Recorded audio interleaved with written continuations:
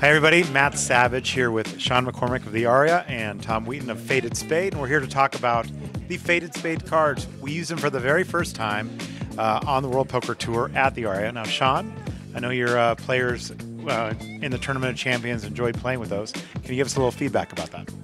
People come to us all the time and pitch things, new cards, new chips, any device you can have in poker.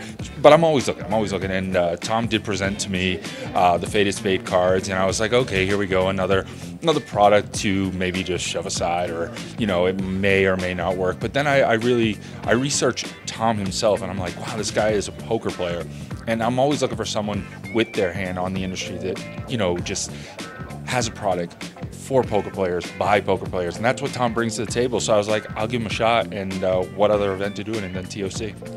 Tom, tell us a little bit about how the idea even came to be. I mean, I know there was cards out there's a few different companies, but what gave you the idea that something needed to be better?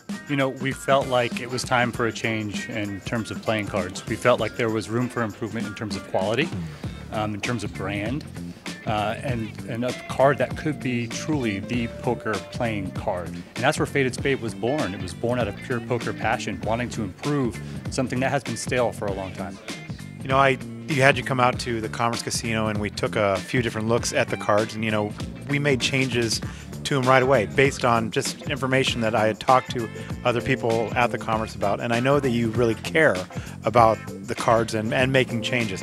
Tell us a little bit about some of the comments that happened here in the Tournament of Champions. Yeah, so overall, great feedback about the quality. Great feedback about the playability, the durability.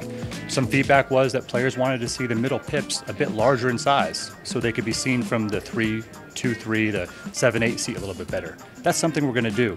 It's like Sean said, this is a company by poker players for poker players, with feedback directly from the best poker tournament and poker directors in the country.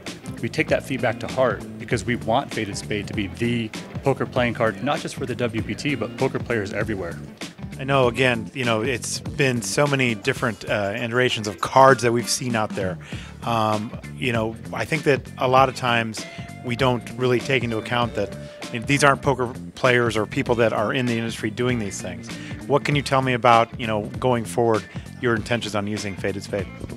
So we're actively looking to use them not only just in the poker room, but on our televised tables. And poker cards are the backbone of the entire game. Like the game doesn't exist without us. So we take it very seriously.